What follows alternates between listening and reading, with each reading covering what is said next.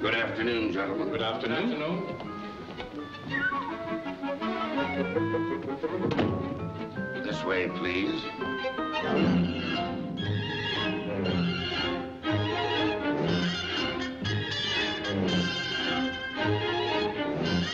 Mr. Órmán is just getting up. Famous people generally sleep late.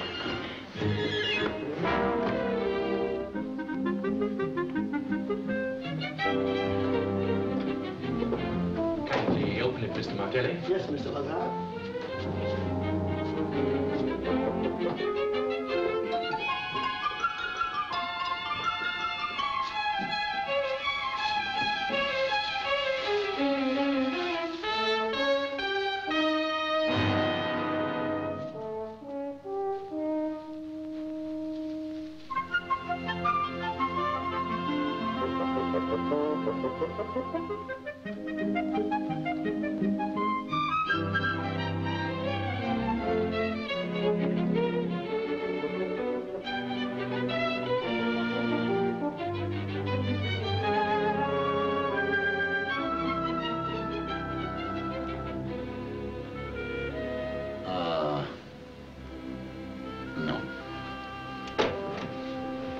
Gentlemen. Good afternoon, Mr. Órmán.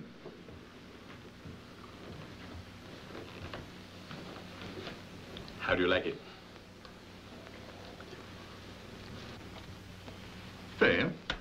Look at the shoulders. How do you like those lapels? Beautiful. Ah, but it'll look better on you, sir. No, always looks better on him. He's more relaxed. Luther, a flower. Look at him. Nothing worries him. I see you're not superstitious, Mr. Órmán. Not in the least. That's very fortunate. Why? Well, because Bataldi... What's the matter? Oh, nothing, nothing. Well, if you want to know, this suit has been cursed. Cursed? Yes. You remember Bataldi, our cutter?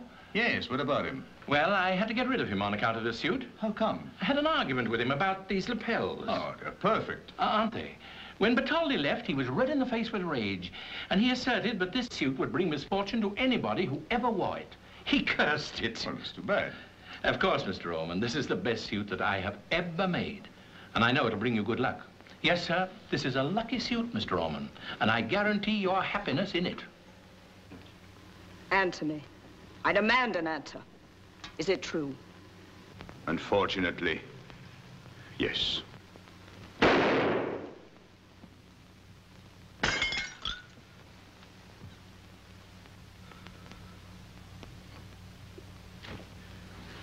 No, no, no.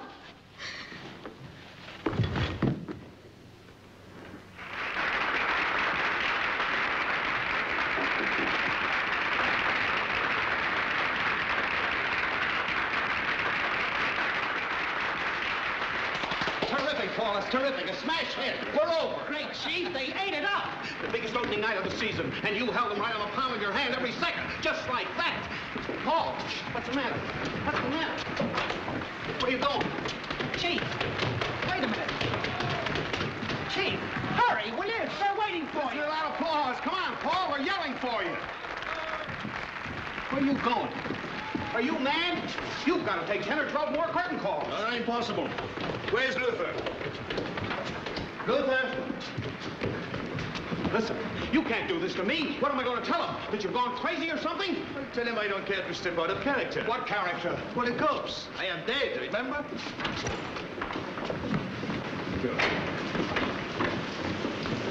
Oh, Chief, please. Now, wait a minute.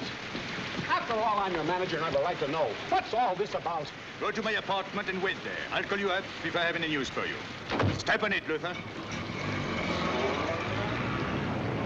Boss, you were really hot tonight. That last scene was a dilly. But I'm not interested. How long would it take now? Well, they wait and shave off 10 minutes if we don't get stopped. Good. We'll be there in 15 minutes. Go on. Tell me what everybody says. Just what I told you. You were lucky to get rid of her last year. That's right. It was more than luck.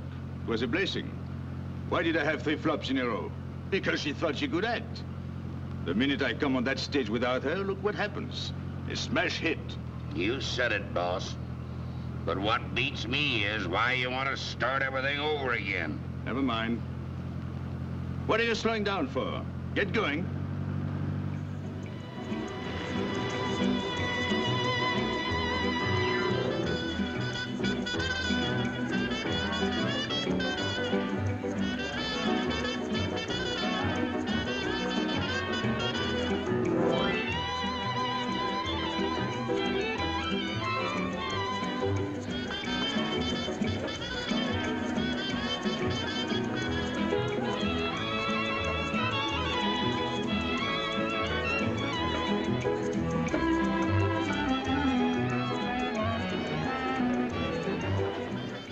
Good evening, sir. I beg your pardon, were you invited? Oh, Mr. Órmαν. How sweet of you. That's all right, Larry. I'm so glad you came. Paul. Good evening. You fool, why did you come? Love, it sometimes blinds me. After what I've been through today, he'll see you now, and there's no telling what he'll do. Who? Your husband? Yes. How many times have I told you what I've been through this past year? My life isn't my own. He suspects us constantly. The mere mention of your name, and he raves like a madman. Oh, what a pity. The current lunacy must be quite a strain on you. Pathetic. Paul, this is no time to joke. Please, you must go.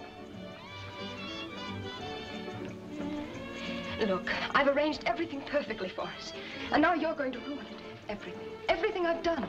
You are so completely bewildered that you haven't even asked me how the opening was. I opened a play tonight, if you remember. Oh, forgive me. How was it? A smash went like a house afire. And you? At my best. I'm so glad. Thank you. Please go, Paul. I'll be in town tomorrow at 10 o'clock to see you. Oh, you will? Certainly, as we'd planned. You little two-faced liar. Paul, you're mad. You'll see me tomorrow, eh? No, my dear. You will not see me tomorrow, or ever again, as long as you live. Unless you buy a ticket at the box office. I'm saying goodbye forever. You came out here to say goodbye to me? No. I came out here to plead with you. To hold you, kiss you, fall at your feet. You've evidently changed your mind. Yes, when I heard you lie again. Do you know what it is to look into a woman's eyes when she's lying? Forgive me. I should be more tolerant with a liar. I have been one myself so often.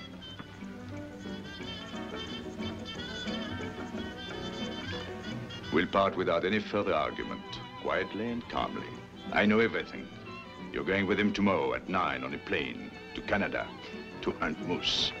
Oh, so that's the point. You did not tell him you were through with him as you said you were going to this afternoon. You did not tell him you loved me. No. Instead, you put your arms around your dear husband and said, yes, darling, I'll go with you anywhere. I am your good and loyal wife. I love only you, nobody else. Paul, please, you must go.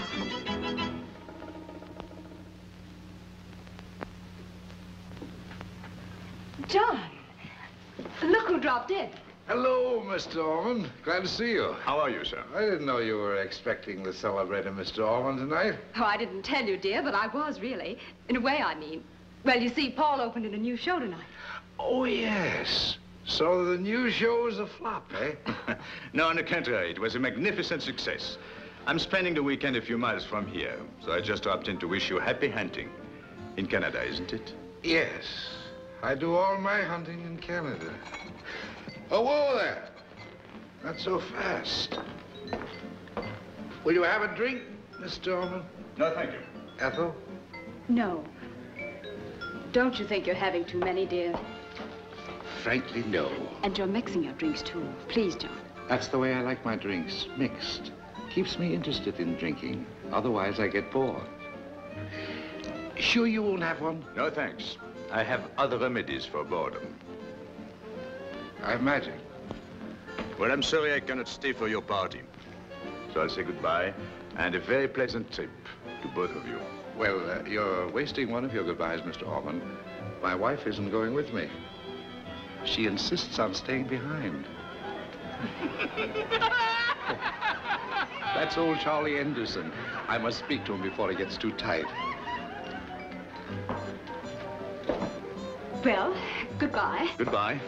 Go to the lodge at the end of the garden. Be careful. I'll be there immediately. I adore you.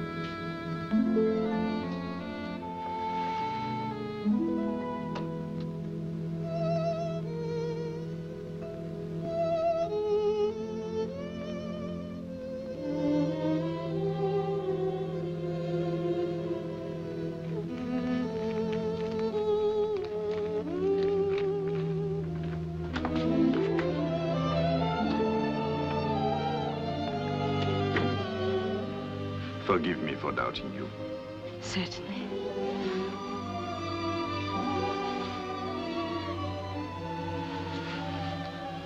Do you love me?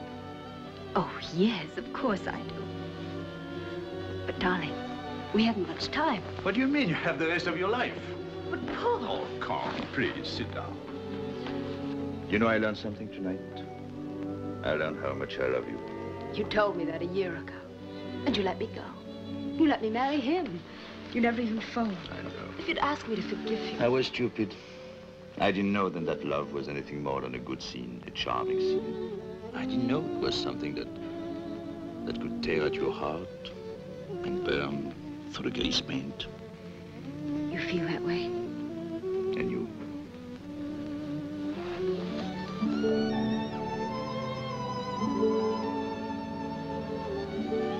My darling, I know what you've been doing. You've been telling me lies and telling him lies. I know. I've done it myself too often. But that is over. For both of us. What do you mean? You're coming along with me tomorrow. Brazil. You can wire him. We'll stay there until he gives you a divorce. And then we'll get married. Married? You? Yes, me. I need you. I realize that today. I need you and I've got to pay for you.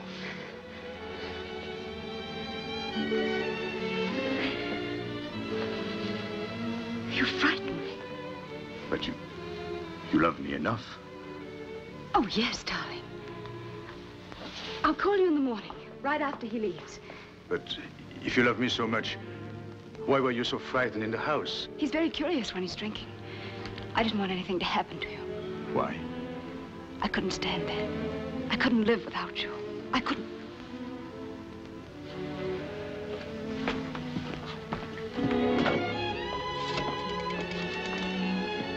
Mary Hill, 7564, please. Who are you calling? Mr. Webb, my manager. Why him now? Got a little news for him. He's waiting at my apartment. What news, Paul? Kiss me. I told you. Madly, stupidly, blindly. Hello, Oliver? Yes, it's me. Never mind where I am. Pay attention, please, and no arguments. I want you to close the play. I said close the play. Yes, padlock the theater. I'm leaving tomorrow for 6 months. Paul, close a hit. Darling, you're worth 1,000 hits. I hope. Oliver? No. I'm in my right mind. In fact, for the first time since I was born. Do what I tell you. But it's my show, my money, my theater. Close them. All right, pay everybody off. And get me 2 tickets to Rio on the Clipper for tomorrow. That's right. I'm a little amazed at myself. Did I sound very naive? No. Well, that's the way it goes. Always acting until you find something you can believe in.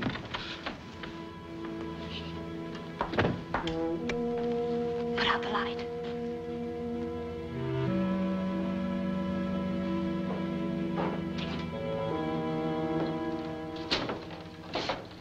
Party's becoming a bore. Too many drunks. I was looking for you. We were just talking over Paul's new play. It was so noisy in there. Yes, so I imagine. I wondered if you had changed your mind. About what? Canada. Coming with me. Oh, no. I'm afraid not, dear. Oh. I don't see how you could resist it. Best shooting in the world if you're looking for moose. Have you ever hunted moose, Mr. Órmàn? No, I haven't. Maybe you'd like to come with me. John, you're drunk, please. Now, don't exaggerate. I never get drunk. I get involved, but not drunk. I'll let you use my favorite gun, Mr. Órmàn. Let me show you my collection. One of the best, you know. Here it is. Took me years to gather this, and here. Here is my favorite. Never failed. Here he is. Colonel Johnson. Colonel Hoyer. Well, I was just going. Nonsense. Always wanted to talk to you. Don't mind if I spruce the Colonel up a bit, do you? Please don't point a gun in the house. Don't worry. The Colonel's not loaded. I may be a trifle, but not the Colonel. 3 years ago, I got an elk. There he is. Last year, I shot over 3 moose. Colonel was only a captain then. I promoted him after the 3rd moose. What did you want to talk to me about? Oh, a lot of things. But we begin with guns. They're my hobby. Oh, I don't think Paul is interested in guns. Oh, yes, guns have a certain interest. When in the hands of experts. Exactly. A man would be a nitwit not to be interested in a weapon like this. By George, a blind man could hit a duck's eye at 100 paces with the Colonel. Good old Colonel. You remember that fellow up there? Ethel, you don't know where I put that oil can, do you? John, we've got to get back to the house. They'll be missing us. What? Our guests miss us? Not a chance. They're having a wonderful time. What did you want to say about guns, Mr. Holloway? Ever use them? Yes, on the stage. Shoot them? On the stage. Not real bullets? No. Just blanks, eh? Yes, only blanks. We actors prefer them. Oh, this is silly, John. Paul's given an opening performance and he's probably exhausted. Darling, you haven't danced with me yet this evening. Come on, won't you? I noticed that. It's too late now. Oh, for heaven's sakes, will you stop puttering with that gun? I'm getting very angry. Why don't you go, Ethel? Perhaps your husband would prefer talking to me alone. Oh, no. I have no secrets from my wife. She may have from me. You know how women are. There's always half of them missing. But with men, they're usually in one piece, full of truth and honor. Yes, those things come with age.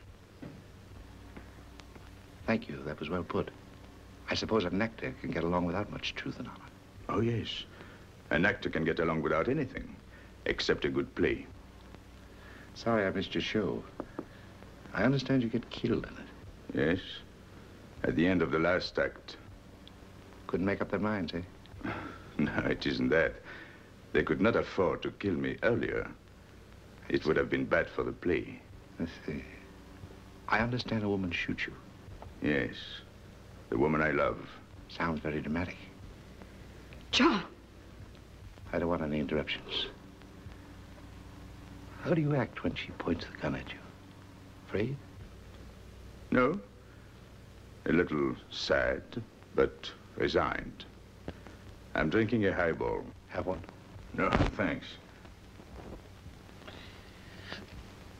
I can't bear to see you drunk like this. You promised me to... I'm not boring you, Mr. Órmàn. No, not at all. Just stand right up to her and don't act afraid, eh? Why is that? Don't sound real to me. Well, what would you suggest I do? A fellow always acts afraid when he's facing a gun. Oh, but an actor without courage would be a flop. The audience always likes courage. So you think of your audience, eh, when you're acting? Always. That's something I could never understand about Ethel. I could never figure out whether she meant something or was just acting it. Kept me guessing for a year. Marriage is no fun when it turns into a guessing contest. All right. There you are, Colonel. All spruced up, neat and clean, and ready to go hunting. John!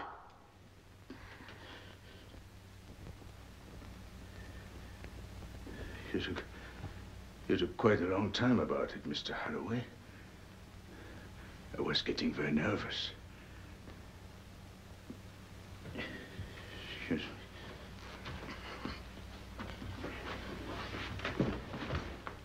It was an accident. Was it? You saw it, Ethel. I was cleaning the gun. It went off. I didn't think it was loaded. You've killed him.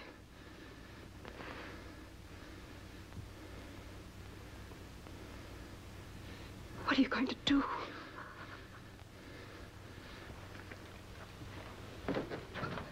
They'll come here. The police. They'll arrest you. They'll take you away. Oh, John, why did you do it? I can't bear it. This'll ruin you. Both of us. Why did you do it? It was an accident. I was cleaning my gun. You saw it. Oh, yes.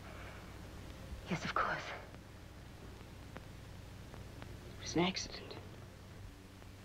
You can tell the police that it was unintentional. That your husband and I were the best of friends. Yes, of course. I'll tell them that. I'll say that. John, call a doctor, please. No. No. It's too late for a doctor. The curtain is coming down. It's the end of Act 3. A sad ending. No, we'll call a doctor. Oh, darling, I didn't know. I've been stupid and horrible. I made you do this. He did nothing. It was an accident. Might happen to anyone. I'll call the servants. You'll be my witness? Yes. To the end. Good girl. All right. I'll call them.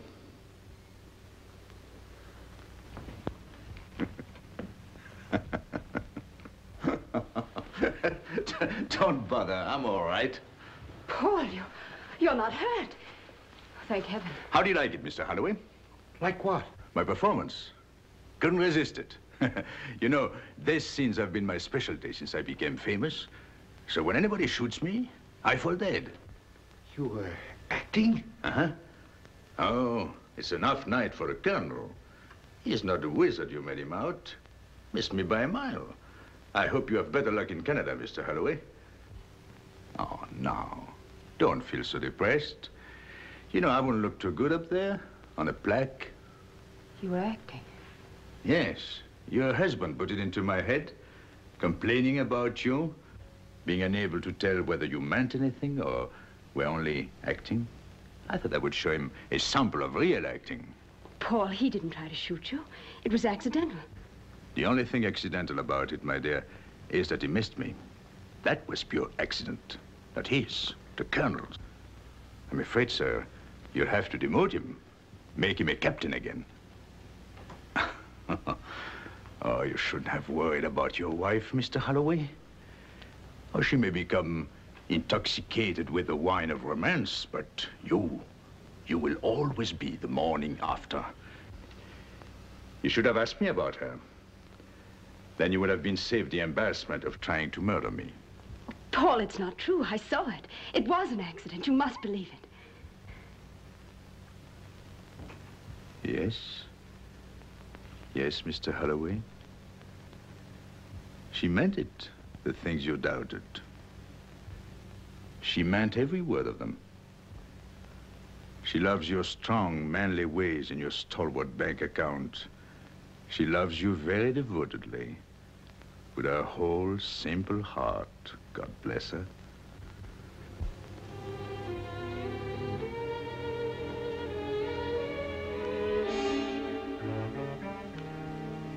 Goodbye, Ethel. You're not going to do anything about this? Not a thing. Órmαν, I don't know what to say. Well, when you do, say it to her in the Canadian moonlight. Good night, Mr. Holloway. Good night, Captain. Good night.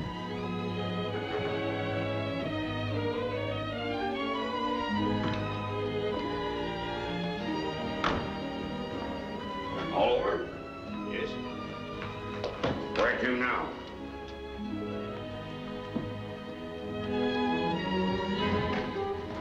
What's the matter? What's the matter? Why, you're bleeding. You've been shot. What's happened? Are you hurt bad, Mr. Orman? Who did it? Why, you're soaked. Can you listen to me talk, Mr. Orman? Yes, stop yelling. They shot you. Yeah, spoiled my new suit. Finest suit I ever had. It's my fault. I put it on the wrong dummy. I'll get a doctor. No. St. Luke's Hospital. Step on it. Remember, an accident. No publicity. I don't want you to spoil my scene. I was superb. And that guy said this suit would bring you good luck. Perhaps it has.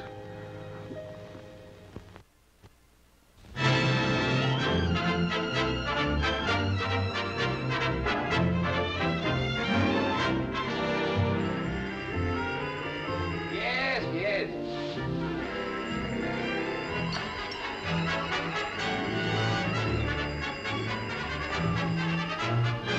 Wait a minute and I'll get you an act. Good morning, Edgar. Oh, it's you, Luther. Hello. Is it, Yeah, it's all right to come in. Mr. Wilson's still asleep.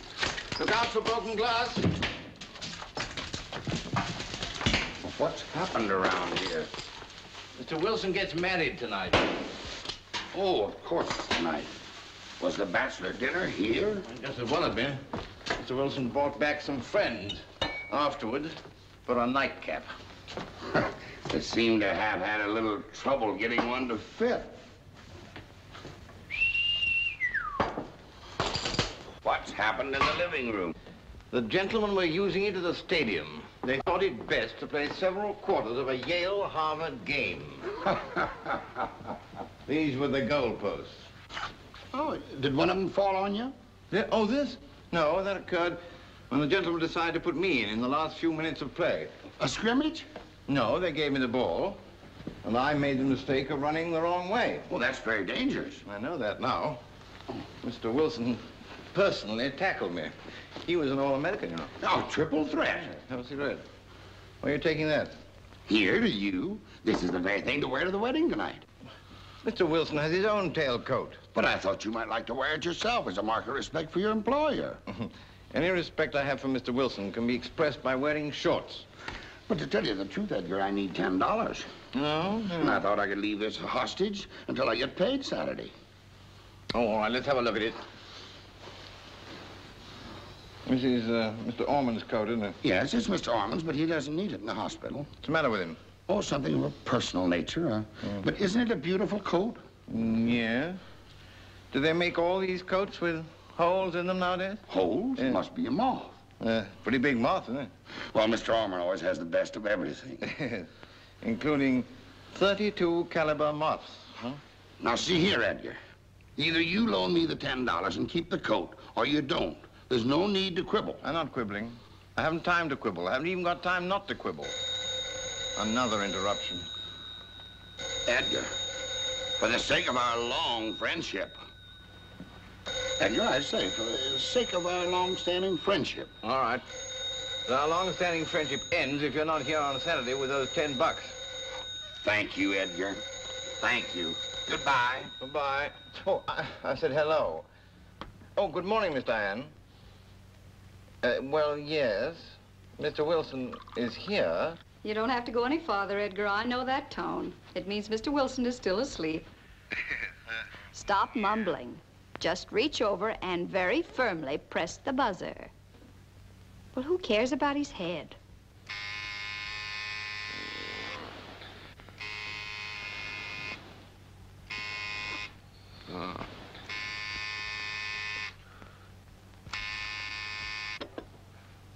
Hello? Oh, hello, baby. How are you? And who are you? Only the girl you're going to marry. Now get up, darling. You have a luncheon date with me, remember? I take it by that gargling sound you do. What time is it? It's 11:25, the day is Tuesday, the month is September, the lark's on the wing, and I've got a date to be married tonight. Yes, darling. Well, I'll see you in a little while. Goodbye. Sleep at this time of the day. Mark my words. A groom that sleeps means a bride that weeps. Well, that's a happy thought for my wedding day. Hello, Ellen. Hello. Oh, Diane, marriage stinks. That's another happy thought. Oh, what's the matter, Ellen? Oh, everything. My handkerchief's soaking wet. Look at one of mine, darling. Or maybe a towel would be more practical. This is nothing to joke about. I'm miserable. I'm going to divorce Jim. He knows I've always hated women with red hair. Oh, there's a woman with red hair. Well, that's a relief from the usual mental cruelty. How do you know she has red hair?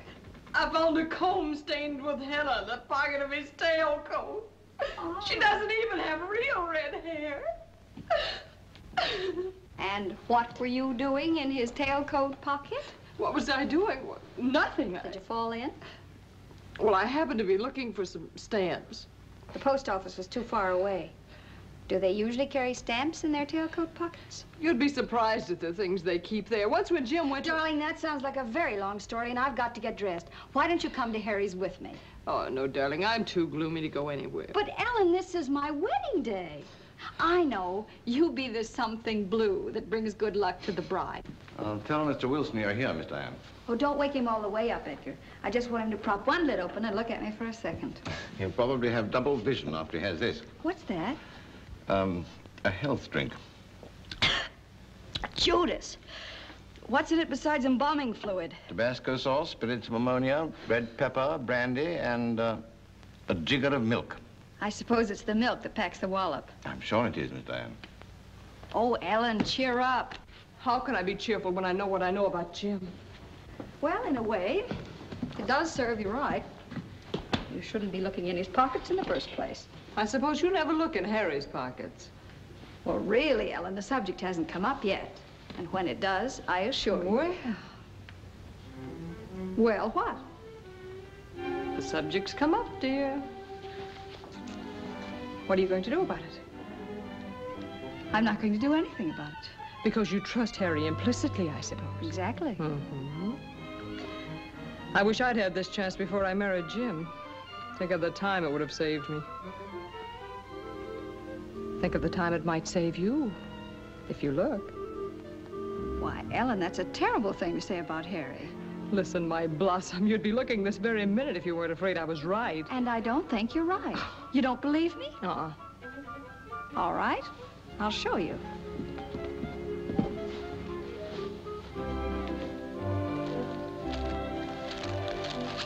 Stamps. Oh, what did I tell you? Well, I don't see why Harry can't keep stamps in his tailcoat if he wants to. There's no law against mailing letters after 9 o'clock. A hat check. Well, there's nothing very incriminating about that either. Lots of men take their hats off indoors. Handkerchief? Stop telling me what everything is. I know a handkerchief when I see one. Hold it up. Not even a trace of any lipstick. Keep on. Cigarettes. Matches. And 13 cents. You can see I'm marrying him for his money. Keep going. There's no place else to go. Oh, yes, there is. The most critical pocket of all. This is where I found the comb. Really, Ellen, this is getting to be... Look, what did I tell you? Oh, it's just a bill. Have they started putting perfume on bills? Well, if they haven't, it's high time they start. Oh, no, you don't. If you won't, I will. My passionate lion. You think I made it up? I couldn't make that one up. Well, let me see. You're right. My passionate lion. Somebody ought to have a little talk with her about her spelling. They're using 2 S's in passionate these days. Never mind her spelling. Go on. All day long, I could feel you stalking me again.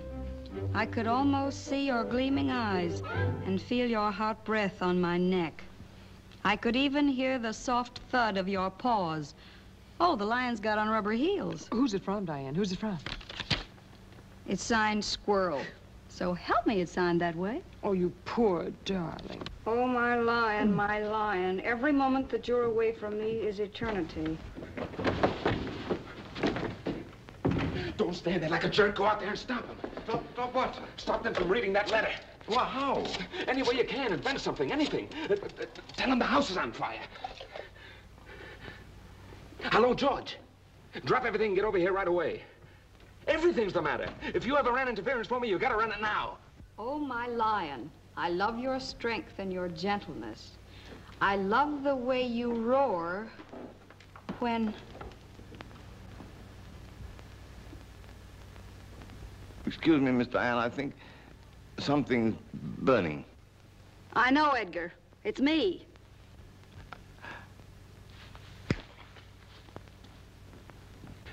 Yeah, but... What? Well, go to the cleaners and get it. You're no good to me without a tailcoat. Pardon me, sir. I happen to have a tailcoat, sir. Here? Yes, in the kitchen. Edgar, you're a dream boy. Hello, George. Forget the tailcoat. Forget everything but speed. It's the 4th down. We've got to punt. Oh, my passionate lion. My ecstasy is almost unbearable. Thank you, thank you. The mink has just arrived. It is here on the bed beside me. Sleek and warm like... Baby, where are you? Good morning, darling. No. Well, what? Hello, Ellen. How are you? I'm in misery, and I think I've got company. Oh, no. Who could be miserable on a beautiful day like this? Well, isn't it a beautiful day? Great for stalking. Well, I think I'd better be going. Oh, no, Ellen, don't go. I know you two are dying to be alone. Oh, no, we're not. I mean, won't you stay for lunch? No, thank you, Harry. After all, this is your last lunch together. Before you're married, I mean. Goodbye, darling. Bye. Goodbye, Harry, you beast. King of beasts. Hmm? You would have to explain that to me. It's a matter lost in the darkness of the jungle. Jungle? Jungle bell, jungle all the way. Maybe this can make things a little clearer for you, my passionate lion. Remember, this is his tailcoat. Yes, but my tailcoat is his tailcoat. Correct, sir. And his tailcoat is my tailcoat. Perfect. And his letter. It's my letter, and I don't understand any of it. Well? Well, where did... Oh, you know perfectly well where it came from. Your tailcoat pocket. Oh, Diane, I don't... Oh, Harry, stop not finishing sentences. Let's face it. Well, face what? The lion in his den. Anybody home? George! Hello, George. How in the world are you? And what brings you here this time of the day? You'll have to answer that. Hello, Diane. Hello, George. Oh, am I interrupting anything? To coin a phrase, yes. Well, that's a fair answer. At least you're acknowledging that I'm in the room. That's more than she generally does, Harry. But you wait till I take that personality course. Well, goodbye, kids. Hey, George, don't go. Well, I'll be back later. Well, don't be an idiot. Don't even think of going. What did you come for in the first place if you're going to go right away? Oh, it'll keep. Well, why keep anything now? Come on, George. Tell us what it's all about. Well, it's just that after that football scrimmage last night, I put on the wrong tailcoat. You did what? I wore your tailcoat home by mistake and came to get mine. Best man's got to have his own tailcoat, you know. Oh, look, there it is there. Now, you see?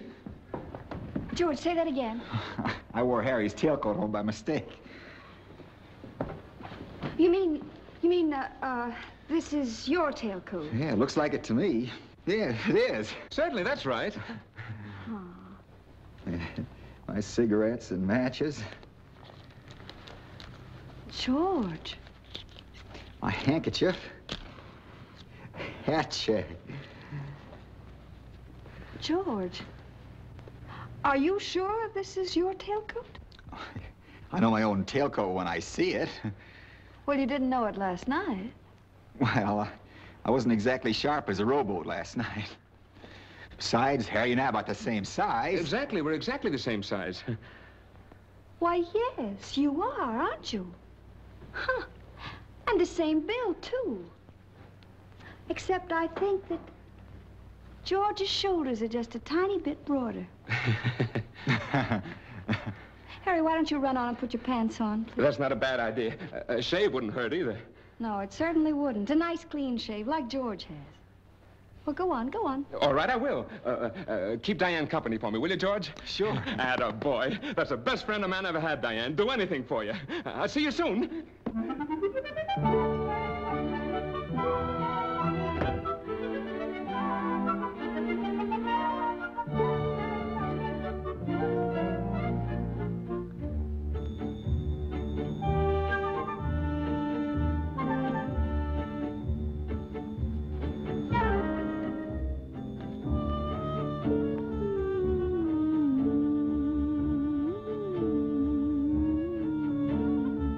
That for? Just thought it might make you feel a little more at home. Seems to have the opposite effect. What are you looking at me like that for? Haven't you ever seen me before? No, I don't think I have. At least not in this particular light.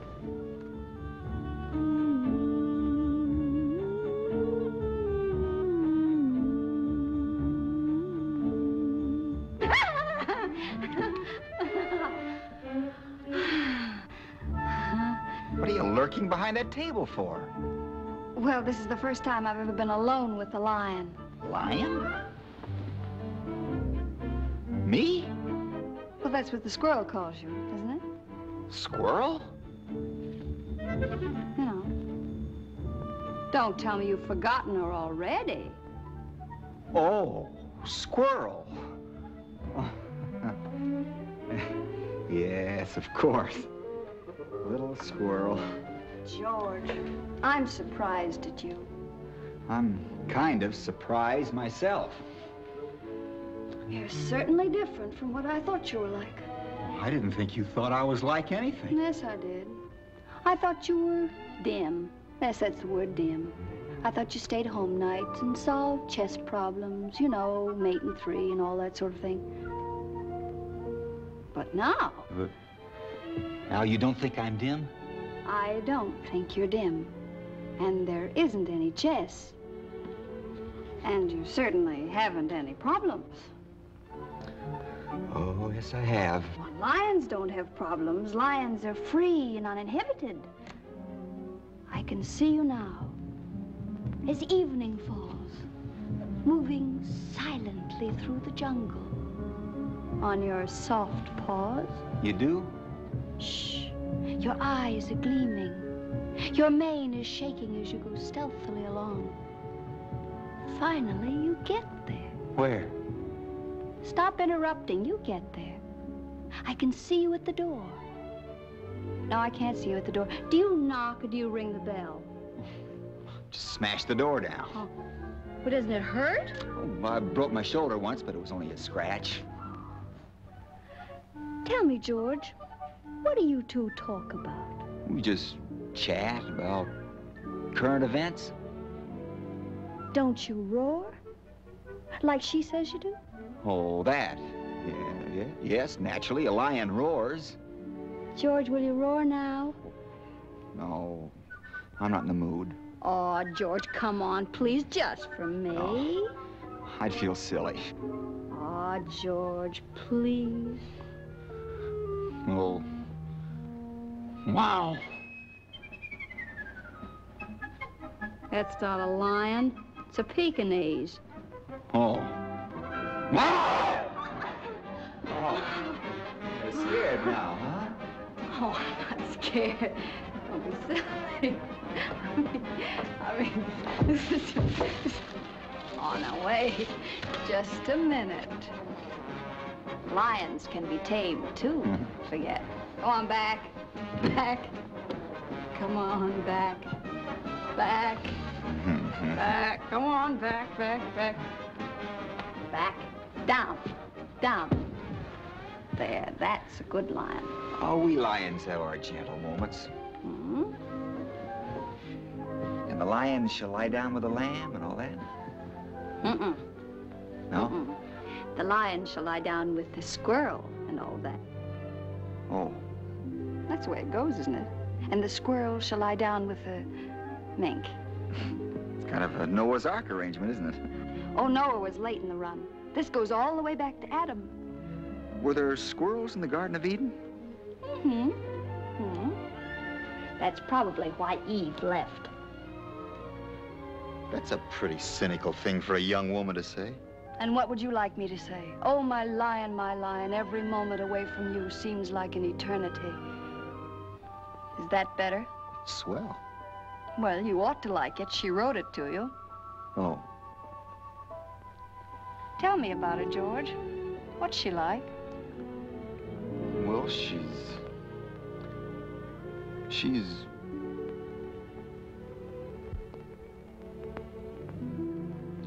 lovely. You know, sitting there like that, you look a lot like her. I do? Yes, same long lashes, same little nose, same sunlit hair, same laughing eyes. But I don't write letters. I wish I did. It must be fun to write things like, strange how you're giving me thoughts I've never had before. How being near you is not like being near anyone else. That's the best part of the letter. Huh?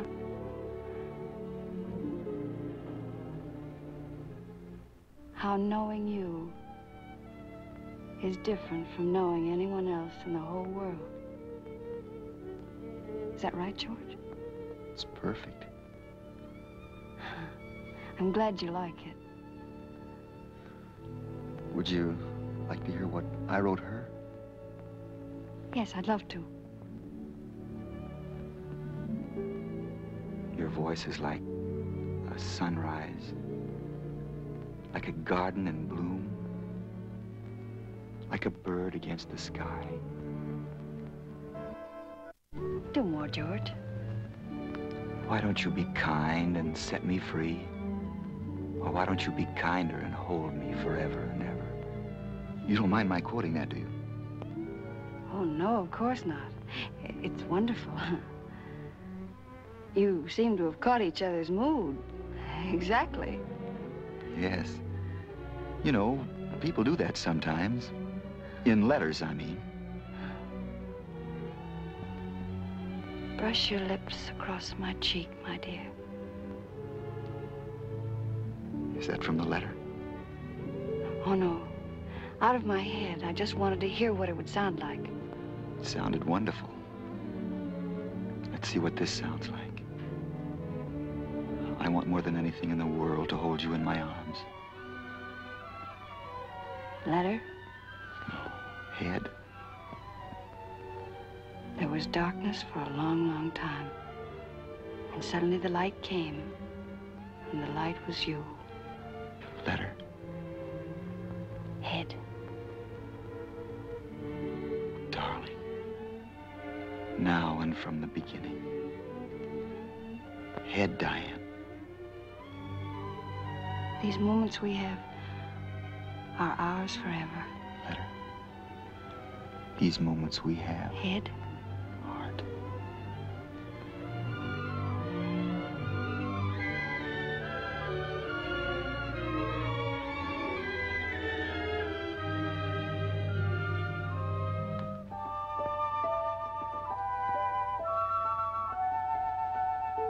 George,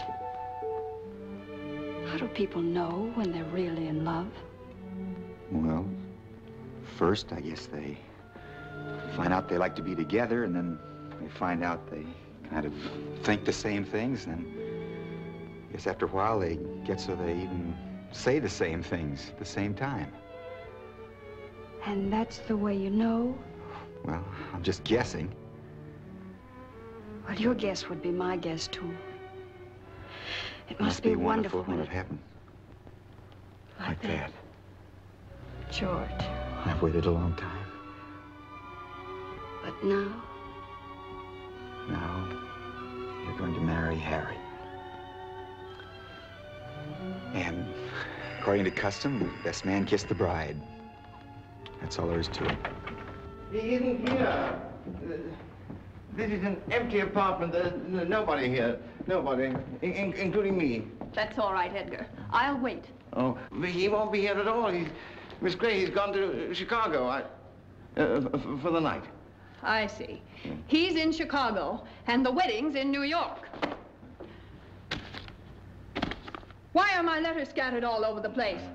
To make the room look lived in? She follows me everywhere. I'll show him he can't treat me this way. She hates flowers. And fruit, too. Oh, George, stop her. She doesn't like champagne either. Squirrel! Oh.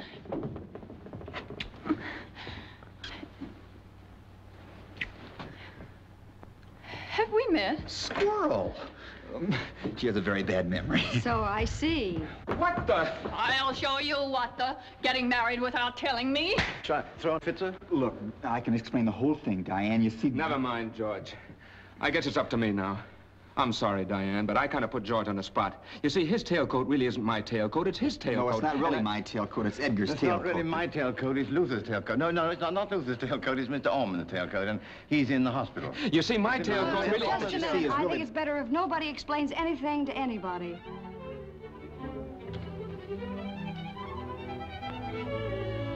Here's your letter, squirrel.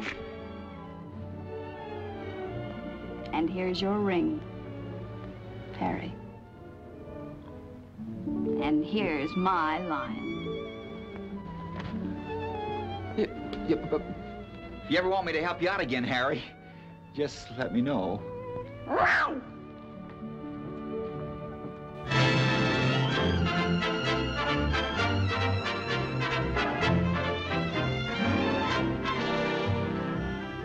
It's got a hole in it. We know it's got a hole in it. Question is, how much? With the hole.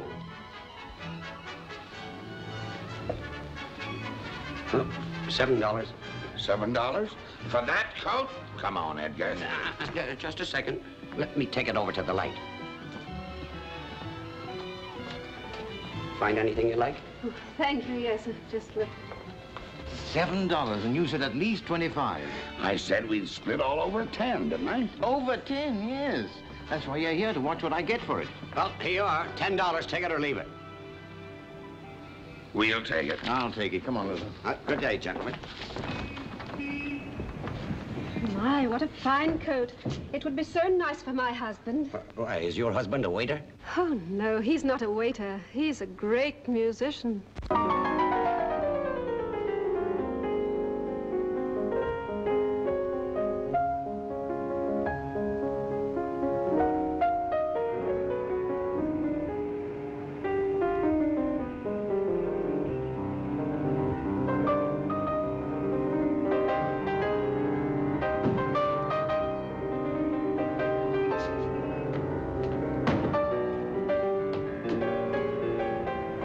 What do you think I'm paying you for, Mug?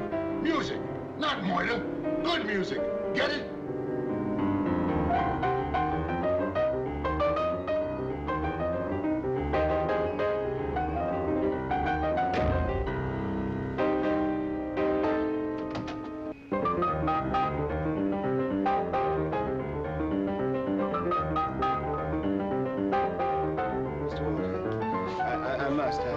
I definitely must go out for half an hour. Keep playing.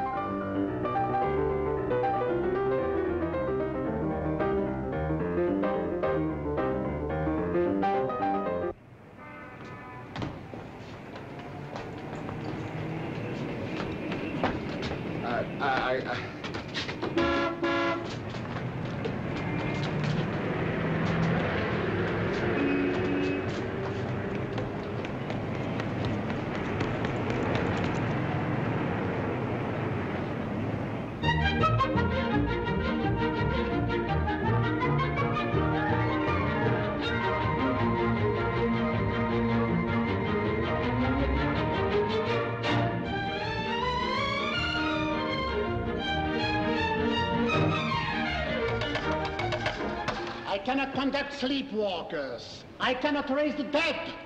I cannot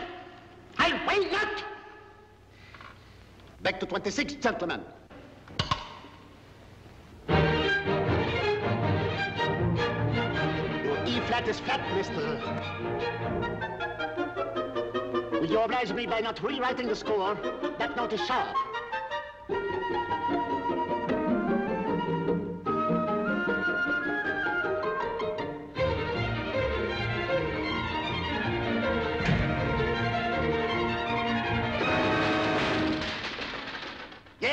Yes, you play everything as it is written.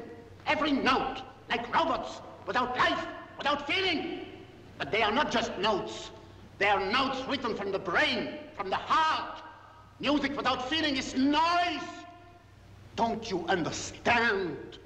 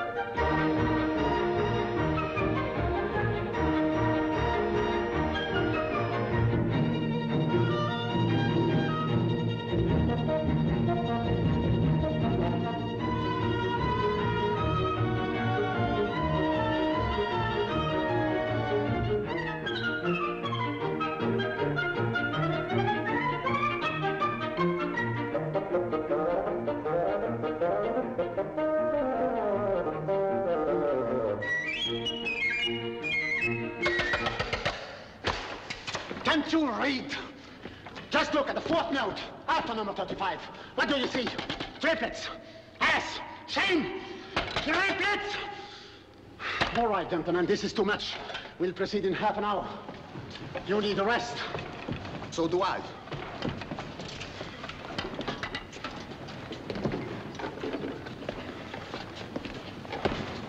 It's too late to apologize.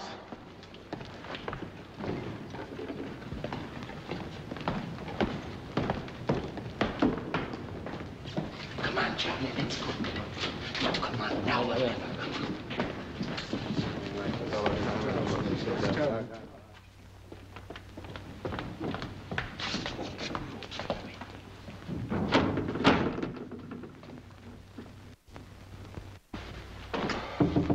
What is it? Excuse me, Maestro, but Smith is here. What Smith? Charles Smith, the composer, the man I told you about. When? For the last 10 years. You promised to see him tomorrow. Well, this is not tomorrow. But that was yesterday. That's when you told me tomorrow, and that is today. Sorry, no time. But, Maestro, the man is a genius, a master. Oh, no, Maestro. I've always thought of Stravinsky as the most, worthy of your distinguished consideration.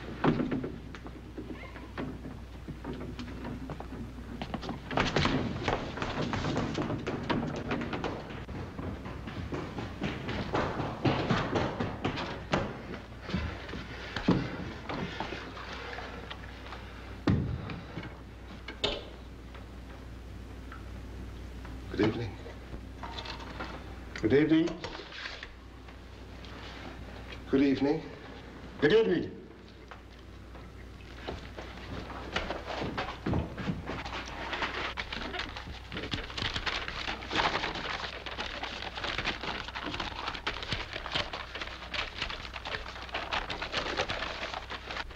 Well, what are you waiting for? Play? Yeah.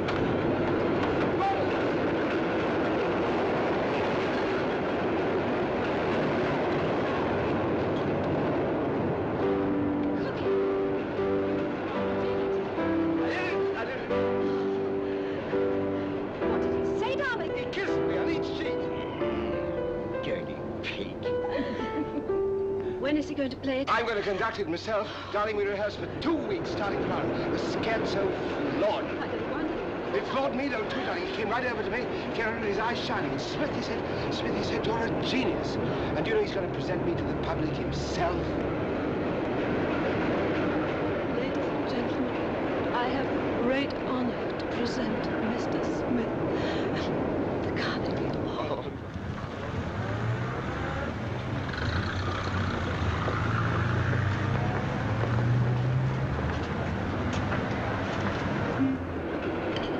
Good heavens, 8 o'clock, we got to rush. Mama, that's Charlie's big night. Oh, my baby. Charlie, you can conduct the symphony in that. Tails and white tie. But he hasn't got a tailcoat. You should have thought of that before. I should have thought of it. All right, I've gone nearly crazy thinking of everything, and now... Why, Cookie, darling, I can get you a tailcoat. I know just where. Now, you two run along, and I'll bring everything along to the dressing room. Sure, be all right, darling. Oh, hurry, please. It's very important. All right, madam. Now, what size is your husband? Oh, I don't know. Oh, here he is. Oh, that's right. Your husband's a musician, isn't he? Yes. I see now. There you are. That'll fit like a glove.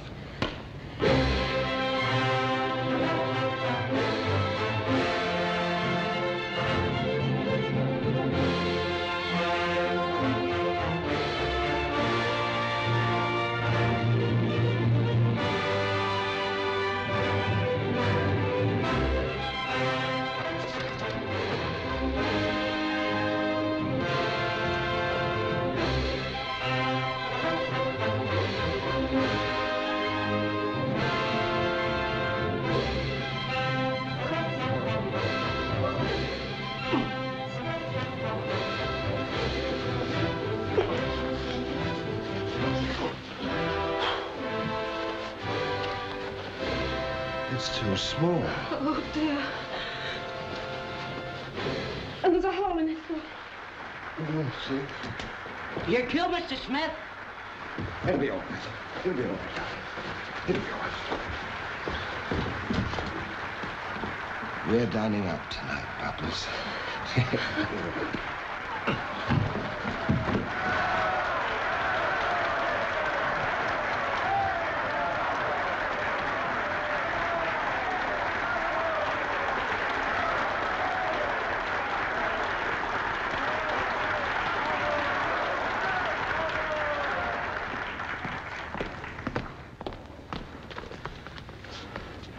Ladies and gentlemen, Mr. Charles Smith.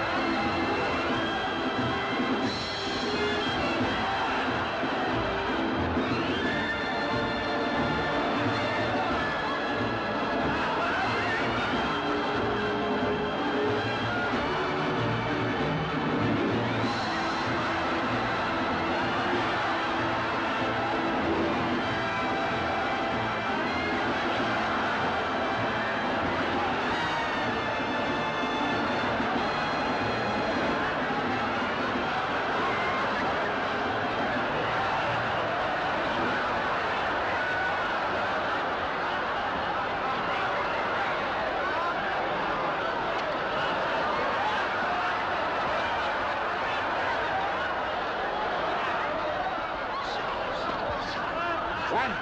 You say he was taller than that.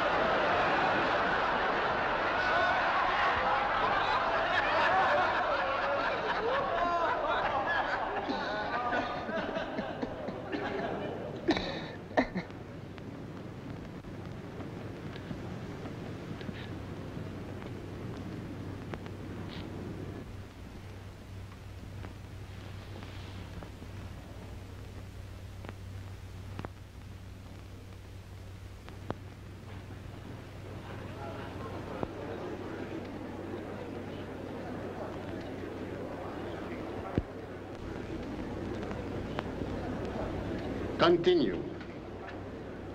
Please.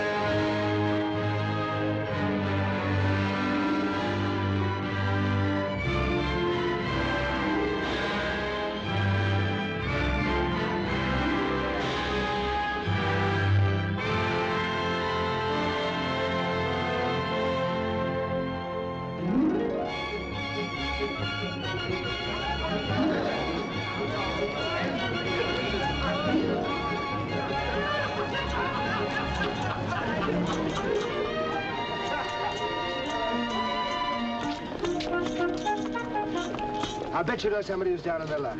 Indeed I do. Give him that, will you? Oh, thank you, sir. Oh, it's a tailcoat. No, no, no. That's a rabbit's foot. Good night. Bless you. Come along, come along, come along. Come on. Does this look like a rabbit's foot to you? Hmm? Rabbit's foot?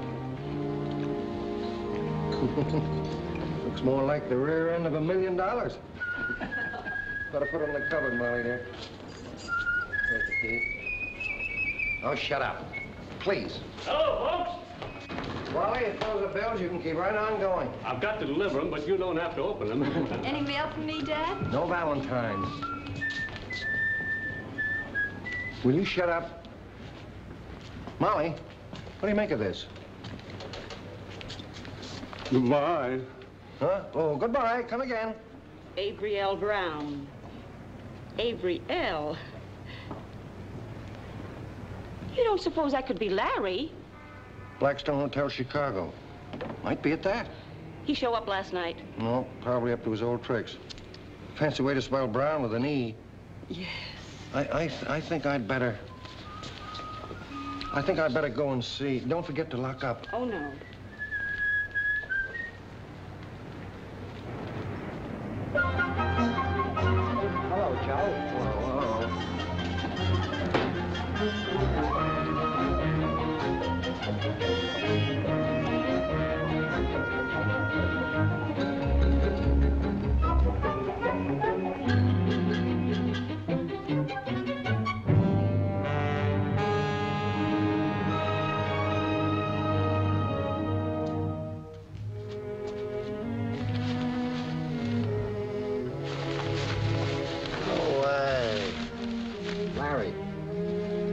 this yours?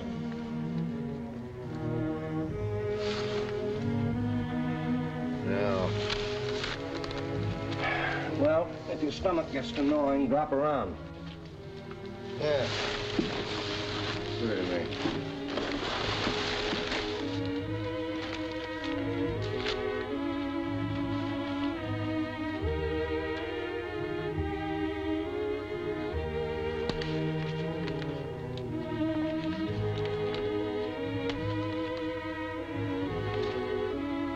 What are you standing there for? Go on, read it. That's what you brought it here for, isn't it?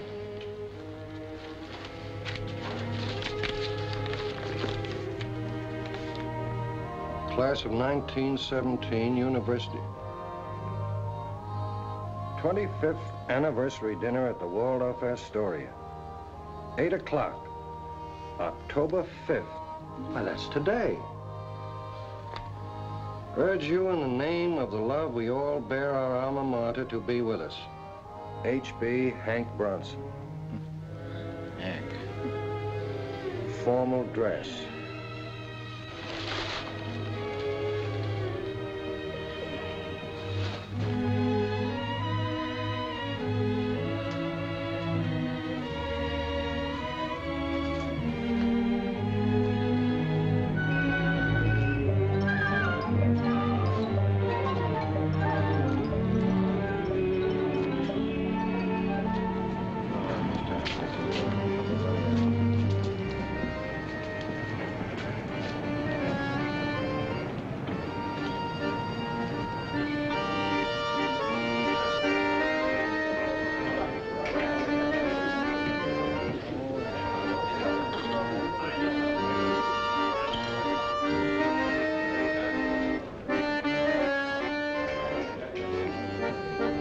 Whiskey.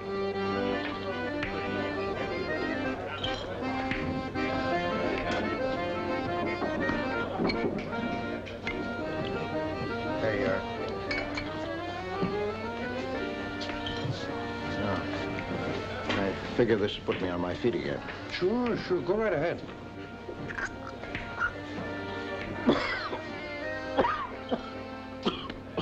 Got a cigarette? No. Here, have one of mine. Go ahead. Oh, thank you. You've been around here about 5 years now, Larry. 6. And every day for 6 years, you've been talking about going uptown, getting on your feet again, away from all this. But you always seem to need one more drink to get your nerve up. Maybe if you didn't get it up someday, you might really go. No, I know what I'm doing. Oh, sure you do. I don't want anybody preaching at me. Did I ever tell you not to take it? If you feel in need of another drink, why don't you have one? I'll buy. Oh, here.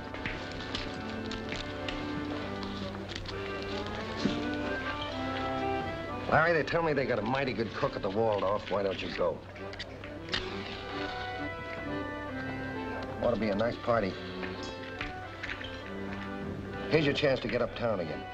And I don't mean north of 14th Street. I mean north of yourself.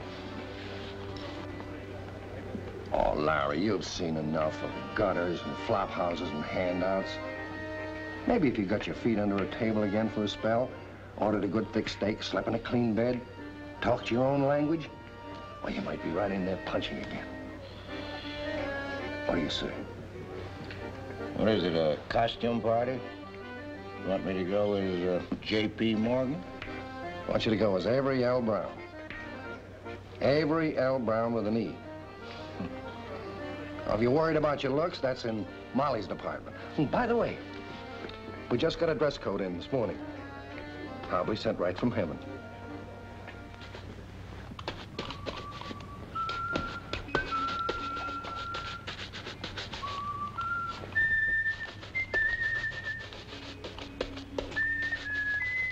Pete, will you shut up? Really ought to have patent leathers, but I think those breeches are long enough. I don't believe anybody will notice. I still say you should have got him a regular shirt. Do you know what they cost? $1.75. I don't care. Suppose that ridiculous, whatchamacallit, Dickie, Mother. Well, suppose it pops out. Well, won't if he keeps his vest buttoned. They call them waistcoats up where Larry's going, Mary. There, Larry. Put that on now. A nice piece of goods, Mother. Yes, it must have cost a pretty penny. Feel that silk. Mmm. Your waistcoat, Mr. Brown. There. That ought to hold a man of your size. If you don't eat too much.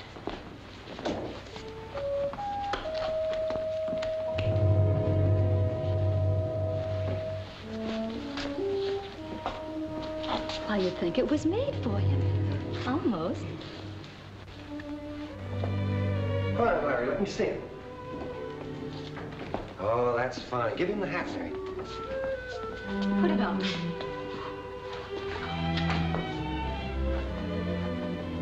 All right? Perfect. Oh, here, Larry. Here's what was left in the box. It's enough for a couple of drinks. Or it'll take you uptown. Good night. Good night, Mr. Brown. Wait.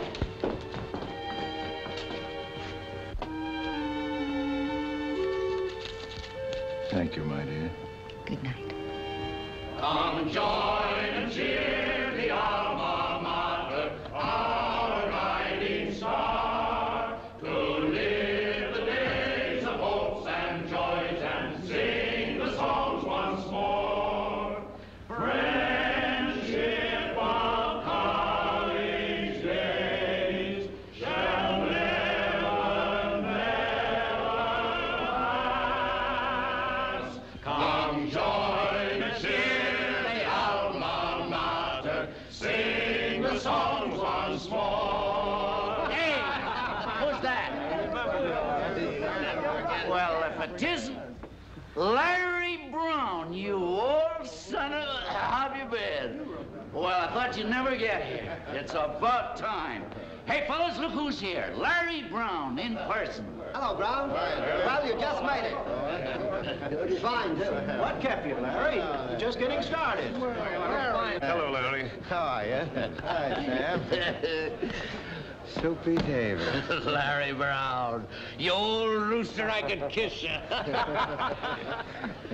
Say, you've lost a little weight, haven't you? Yes, well, I didn't realize it myself until I got into this coat tonight. What's the trouble? Haven't they been feeding you right? Oh, no, just hard work, my boy, just hard work. You ought to try it sometime. Hello, Larry. Look, Jerry. Hello, Larry. How are you? Hey, waiter! How's about a little something for Brother Brown to wet his whistle with? He's way behind. Larry Brown, don't you? Well, what'll it be, How pal? are you? Some of Mrs. Waldorf's champagne, or would you rather have something with hair in its chest? Well, I'm sorry, but I never touch it. I always serve it, but I never touch it myself. Okay, pal. But do me a favor, will you? Just hold it. Now, don't force yourself. Just hold it. Whoa! Don't waste it. That's precious stuff. We gotta conserve. Well, if you don't drink, you can still eat. Waiter, another plate. No, thank you, but I just ate on the plane. Yeah, what plane? Well, I just flew in from the coast. Say, wait a minute. Don't tell me you've been in California all this time and didn't look me up. No, I just passed through. I've been in China. China? Mm-hmm. Say, that must have been interesting. You see anything of the fighting? Oh, a little. Oh, whereabouts in China? All over, from chop suey to chow mein. Same old Larry. Oh, boy, am I glad to see you. Larry, come here. I want to have a talk. Larry, come on. Never mind, we'll be right back. Listen, gonna be in town long? Just a few days till I see how the land lies. Haven't got yourself tied up yet, have you? Well, no, not exactly, but... Don't. I've got a job that's right down your alley. Well, I never turned down a client yet. Tax matter. Oh, just my meat. I know. Can you be at my office tomorrow at 9:30? Well, I plan I on... want you to meet my partner, McReynolds. Get an idea of the whole setup. Yes, but you If see... it's a question of money, we'll take care of that. Where are you? 40 Wall Street. Well, I'll be there. Good. Well, Larry, I see you're still late to classes. Professor Lyons. Yes? This above all. To thine own self be true, and it must follow as the night the day, thou canst not be false. Not then be false. Not then. Are you still trying to rewrite Mr. Shakespeare? Well, not then be false to any man. Right. How are you, my boy? Fine, sir. You? I'm always fine. Comes of having a cast iron stomach and no ambition. Oh, yes. I just go on vegetating year after year, like the ivy on the old chapel. You remember it? While you prosperous lawyers and doctors and big-time financiers leap from one triumph to the other, getting rich and fat. Fat, anyhow. Well, you know, sometimes I confess I envy you boys. Then again, I don't know. It's rather fun to sit with the other stick in the muds and watch the parade go by, see you boys beat the drums and blow the big bassoons, while we take all the credit. It's been 25 years now, Professor. Here we are again. Yes, must seem like a long time to you boys. Yes, I remember we were going to lick the world. Yeah, save it for democracy. Show the older generation what we could really do with the mess they made of things. Lord, we were young and full of vinegar. Remember, Professor? Yes, I was thinking of that today when I was looking at my class in English 1. They're kids, just like you were. A little brighter, perhaps. Then I thought, well, they haven't changed the old world very much. Come right down to it, they haven't done so badly either. Tom, you've made a pretty good judge, everything being equal. Thank you. John, they tell me you've cut out a lot of appendices in your time and been overpaid for it, too. Larry here has been in China. Now, that's quite an achievement in itself. Farthest I ever got was Puget Sound one summer. That must have been, 40 years ago. I've lived on the memory of it ever since. Yes, you have your families, you're doing your jobs, and you haven't forgotten your friends. When you get as old as I am, you'll discover that those are the things that really spell success and happiness. Ding-a-ling-ling-ling! Hey, Prof, didn't you hear the bell ring? That means class is over. You know, we got some serious singing and drinking to do here. Well, don't let me stop you, Henry. I never could. Come on, fellas, now get ready. Hen, my boy, how about giving Larry one of your nice little old Coronas before we start? You know, the guy must have some vices. I'm sorry, Larry, I just had to order some more. Hank here took the last handful I had. Well, you gotta have something these days to sell insurance with, besides personality. Hello, Brown. Hello, Williams. Did I hear somebody say you've been out in China? That's right. Long? Oh, quite a while. Where have you been? Oh, same old stamping grounds, Chicago. Can I put it on the bill, sir? No, this is my treat. There you are, boys. Help yourself.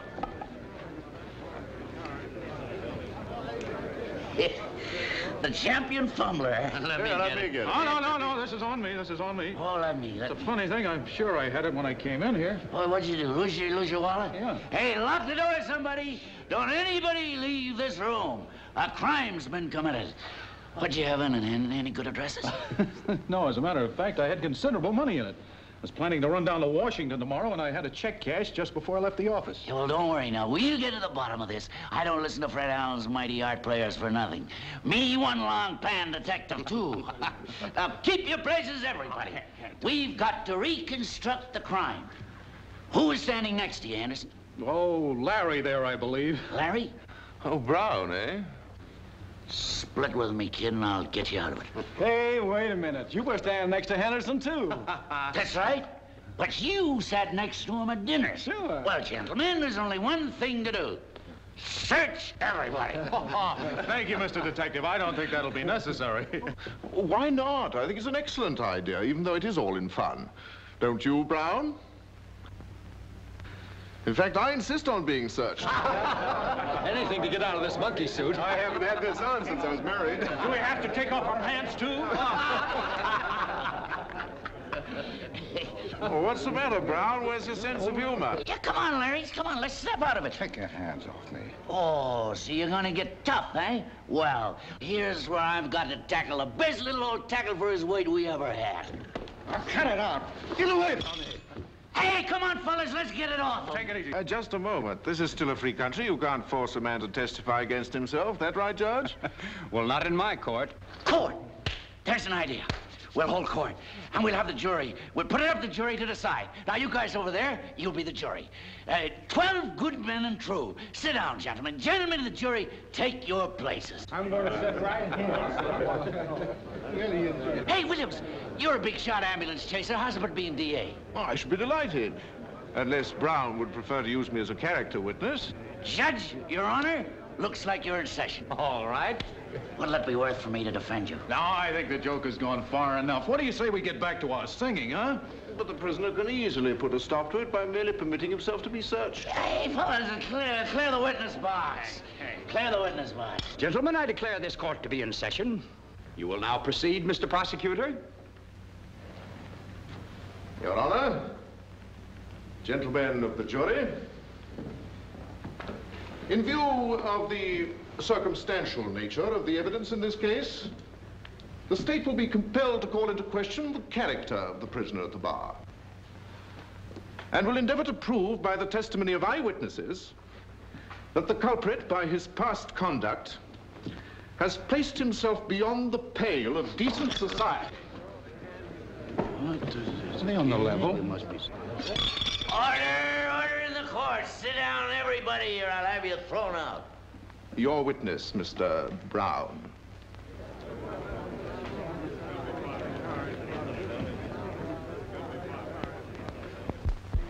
It's quite all right, Your Honor. My learned colleague and I were just giving you a little idea of how we used to conduct our cases out in Chicago. Hey, Williams? Oh, that's pretty good. Gentlemen of the jury, you don't know what it means to me to be here tonight with my old friends of the class of 1917. I don't mind telling you, I've thought of you many times. Oh, boy, I sure wish I'd known that. I got a little policy that's just made to order for you. However, that's beside the point. What you're interested in is to hear my answer to this charge that's been brought against me.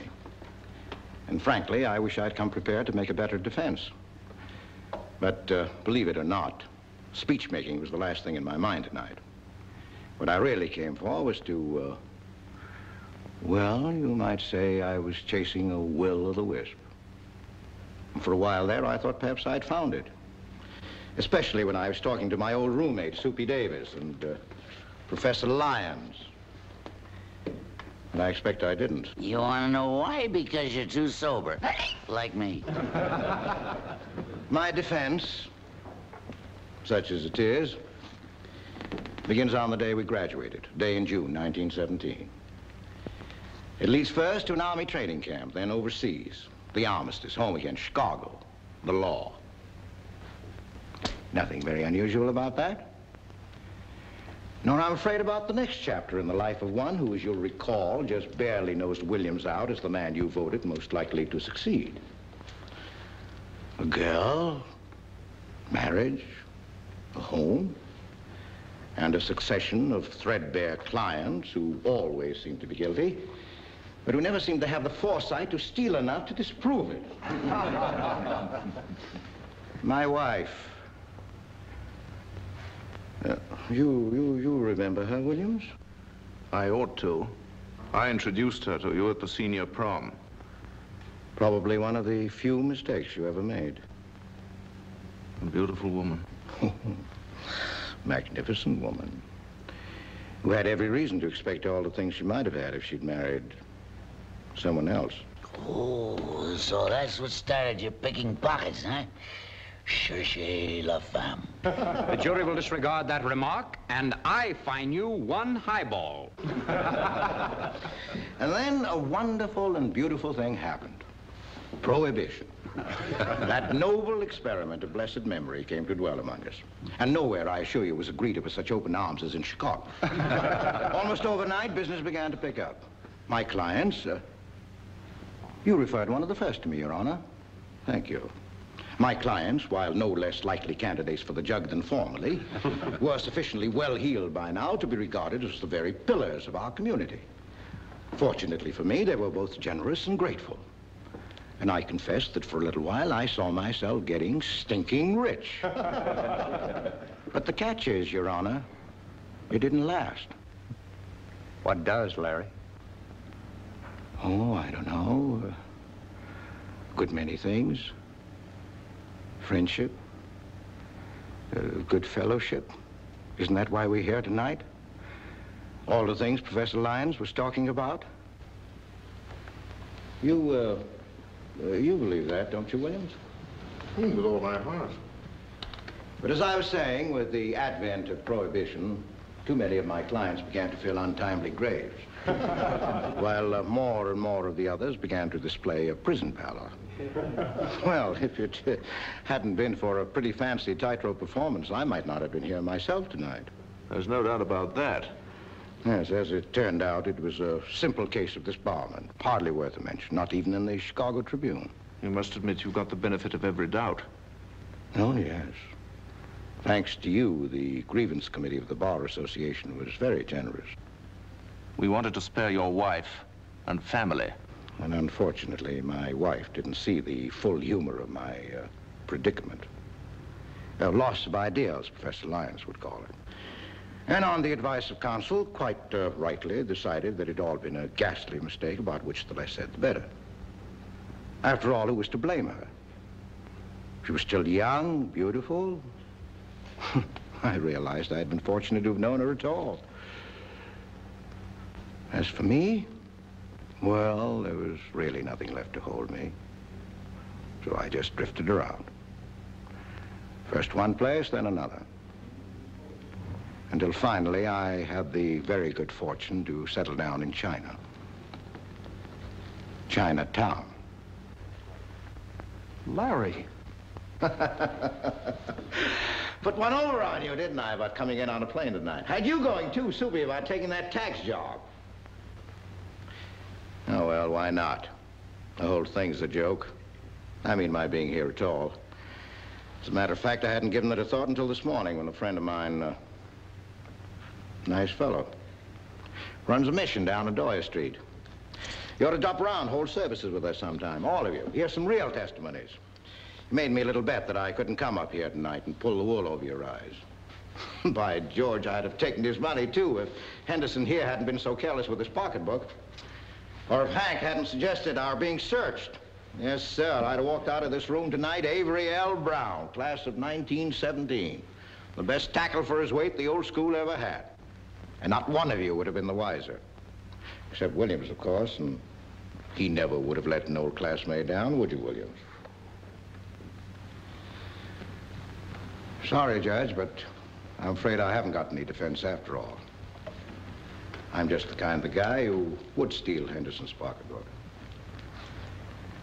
So I plead guilty. Of course, you haven't anything against me for circumstantial evidence, but I know too much about the law to think I could get a client with my record off that easily. Yes, sir. It looks as if my only chance is to follow Williams' advice. Take off my coat, let you search me, and throw myself on the mercy of the court.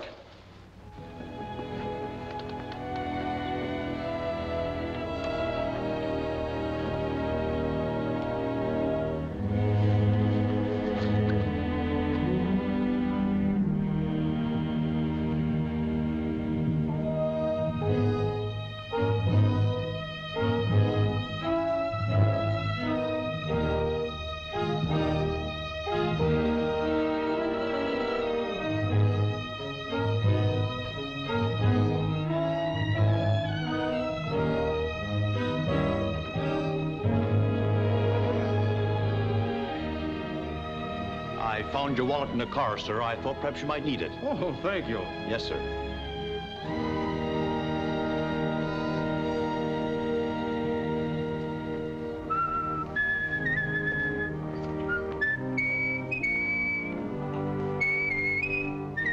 Will you shut up, please?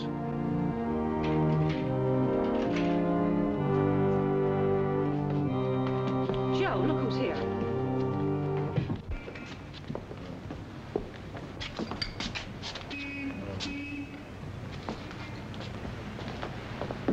Larry, how was it? Did you have a good time? Must have been some party to keep you out till morning. The party's over.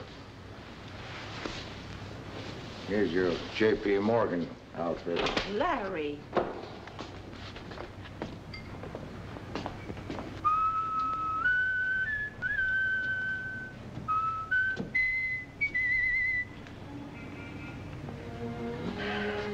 Here, Mother. Here's your rabbit's foot. Take it across the street to Santelli Brothers. Maybe you can get enough on it to buy a rabbit stew. Excuse me, does Larry Brown live here? Yes. Won't you come in? My name's Bronson, Hank Bronson. How do you do, Mr. Bronson? This is Judge Barnes. You're right. How do you do? And Mr. Davis. How do you do? Larry had an engagement with me for 9:30 this morning. Thought I'd drop by and pick him up. Yes, we didn't want him to be late the first day on the job. Job? Sure. He's going to work for me now. Well, you boys had such a party last night. I suppose he's due to oversleep a little. Yeah. Well, could we, Oh, don't worry. I'll have him there on time. All right. Thank you very much. Yes. Thank you. And don't forget to tell him we were here. Yeah, he knows the address. Oh, yes, 40 Wall. Goodbye. Goodbye. Goodbye. What am I going to do with this now? Why, take it over to Santelli Brothers just like I told you. It's done its job here. Now maybe it'll help somebody else. Oh, yes.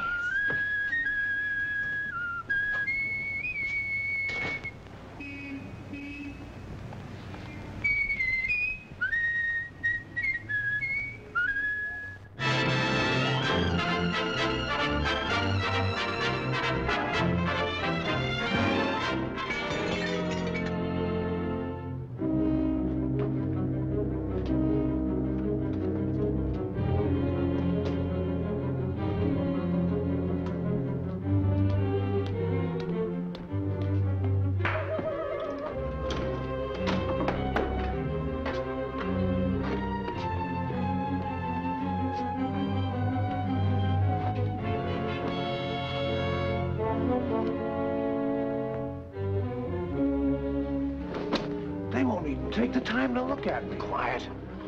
I'll handle the job myself. You stick in the car. I'll slip in behind you when they open the door. Why don't you shut up? You know you gotta have a suit of monkey tails to get in this joint. Strictly a Park Avenue layout. Come on, hurry up.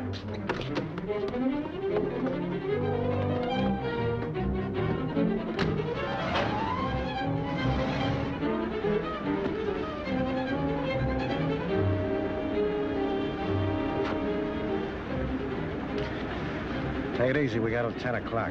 We get a hot car. The guy will find out it's been snatched and start squawking. Oh, shut up.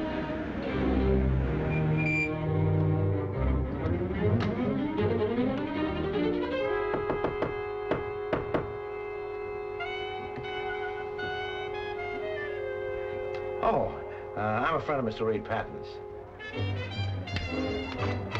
Good evening, Mr. Reed. Evening. Good play tonight? Yes, sir.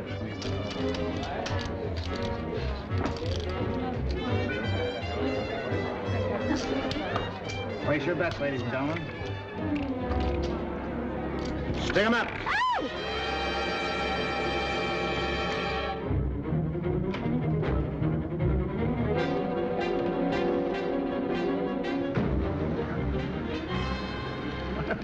Not a bad take, about 50 G's. Pike a joint. What about the plane? It's waiting. Slip the pilot $2 grand and no questions asked. You'll be in Mexico City tomorrow. All right, meet me there next week. Ditch the car, not too close to the airport.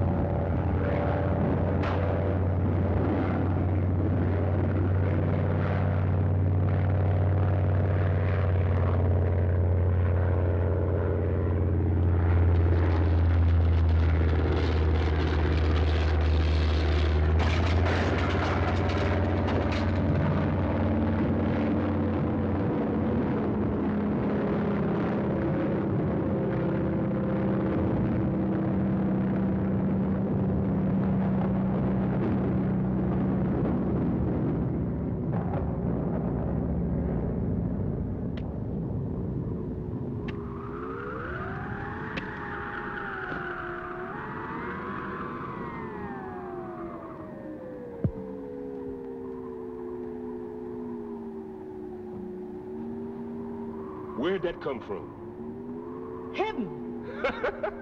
Shut your mouth. Can't you see the lightnings done put the mark of the Lord on this thing? I ain't asking where it come from or why. But it sure come at the right time, the day before Christmas. Hallelujah. Praise the Lord. I've been praying for that brindle cow ever since I've been married. Glory, praise the Lord.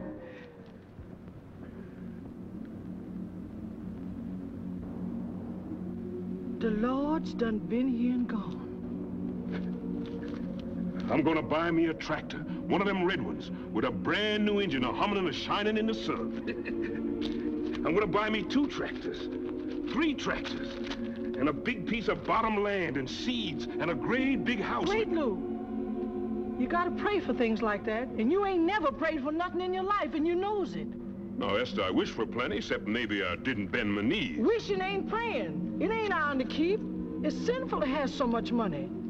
But Reverend Lazarus, he's the man of God on this place, and he ought to know what the Lord's got on his mind. Let's take all that money to him so he can tell us what to do. Listen, Esther, if you prayed for a tractor, ain't it understood you'd be praying for the land that goes with it? Get gone, Lou.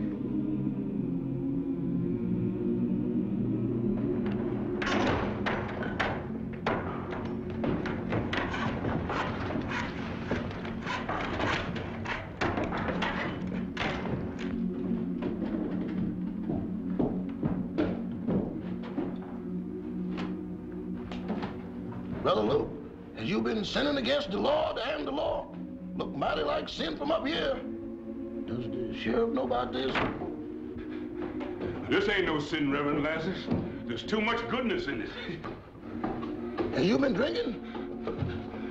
Esther said the Lord sent this miracle from heaven itself, riding on the wind of the lightning. You know, I ain't the one to argue with her.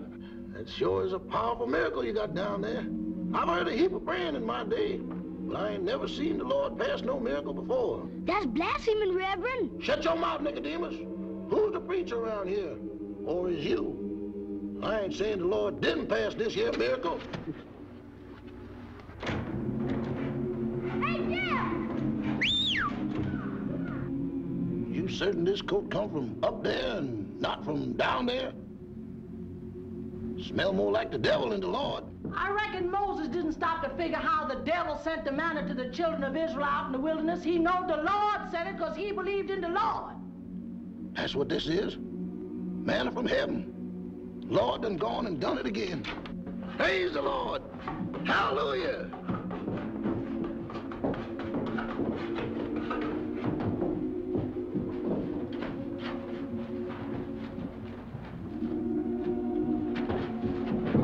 What you aiming to do with that money? This here's a miracle, ain't it? Well, I gotta put it away until I get this thing figured out. Wait a minute, Reverend. I already got it figured out. It's the answer to all them that's prayed, added up to the last penny. Well, hallelujah.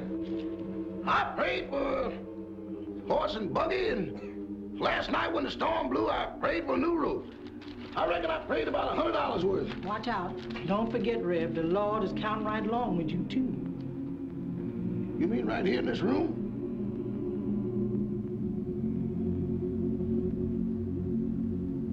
I reckon I just wished for that horse and buggy and didn't get around to praying for it. This is the most upsettingest miracle I ever heard of. And the Lord's done sent this as a Christmas present to all the folks in this here place. Everybody caught to what they prayed for. I'll sure welcome that tractor. And what you prays for and believes in, you get. Matthew 21:22. Blessed am the poor, for that's all they get. Hey, Reverend, don't just say blessed am the poor in spirit? That all comes to the same thing. When you's poor all over. That's sure me, all over. Our prayers is done finished. You're right, Sister Esther. Christmas presents, that's what it is. Everybody according to his praying. And we's the deputies of the Lord. Ain't that something? Hallelujah. What'd you pray for, Sister Esther? Oh, I prayed for that brindle cow. Well, the Lord's allowing you about $60 for that. Thank you, Lord. What'd you pray for, Brother Luke?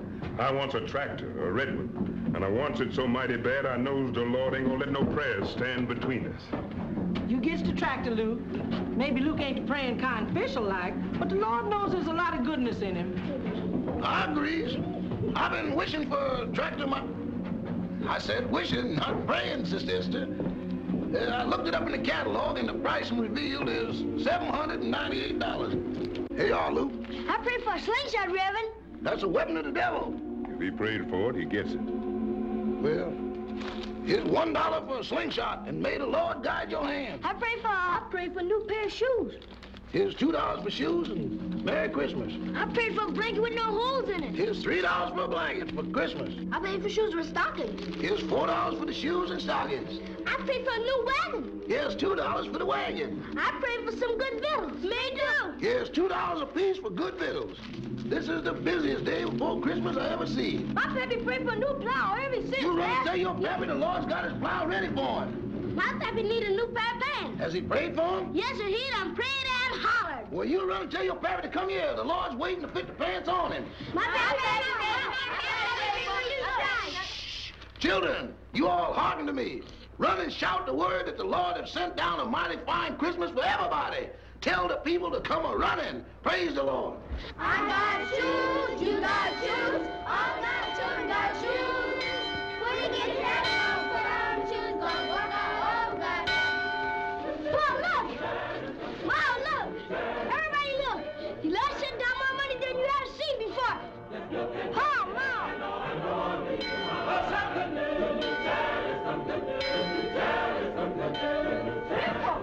Grandpa! You know that fine coffin you're one to be buried in? Well, you can have it. What you mean? I ain't dead yet. I can see that.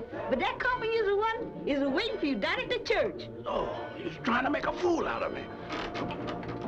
I'm gonna tell you about coming judgment. I'm gonna tell you about coming judgment. There's a better day coming. If you lied about this, the fire in hell is gonna get you before you stay. In that bed in the morning, farewell, farewell. In that bed in the morning, farewell, farewell. In that bed in the morning, farewell, farewell. Oh, preacher told that Bible, farewell, farewell. I want $32. What for? I done prayed for a kit of carpenter tools. Then you get to it. Thank you, Reverend. I want $9.75. What for? I done prayed for a barrel of flour. Well, here's $10. Make yourself some biscuits for Christmas, and don't forget red wine. I want $25, sir. What for? My coffin, a mahogany one, with wheels on it, so I can roll right through the pearly gates. Hey. Oh, praise the Lord, I didn't live to see this day. I can give you a powerful good service for $5 extra when the time comes. Maybe when that time comes, you won't be here.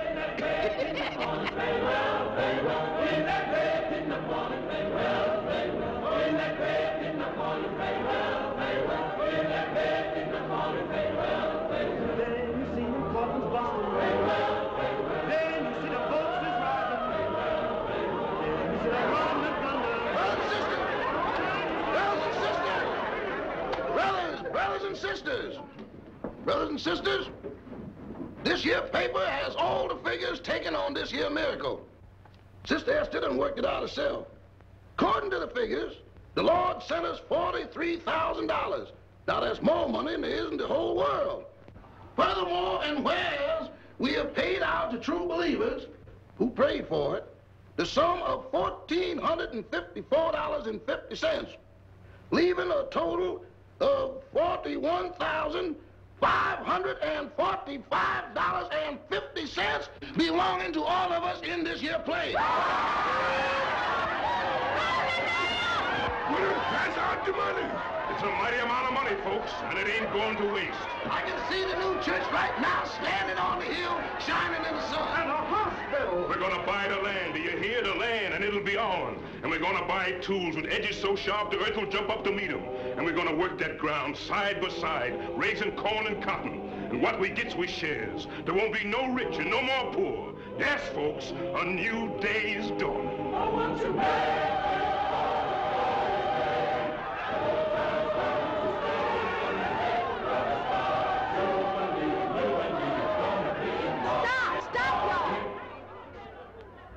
We done forgot poor old Christopher. But he ain't the praying kind. How come you knows that? That's something nobody knows but the Lord and poor old Christopher. He's the poorest one of us all. He ain't got nothing, never had nothing. Maybe he prayed for everything. You mean he prayed for all this money here? That's something we goes to old Christopher and finds out. If he's done prayed for all this money, he gets all this money. We praises the Lord for what he give us, and we praises the Lord for what he gives poor old Christopher. But nothing. Come on, Luke, we're going to find out.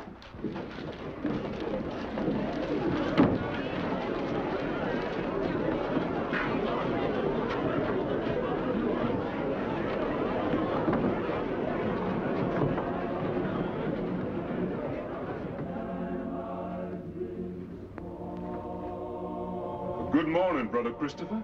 Morning, Brother Luke. Brother Christopher, has you been praying for something for Christmas? I've got all our needs. Well, Brother Christopher, if you ain't prayed for nothing, I guess I can... It done come to me now. I was prayed for something. Is you sure? I sure is. But you said you ain't. That's 'cause I disrecollect. What you all prayed for?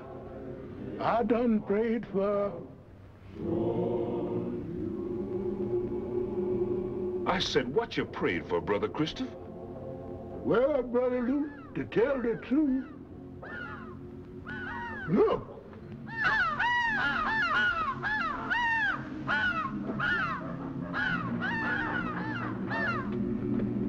See?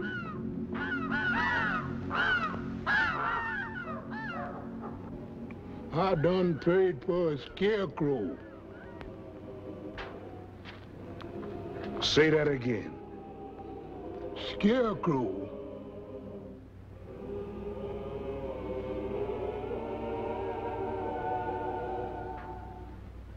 So that's what they mean when they says the Lord moves in mysterious ways.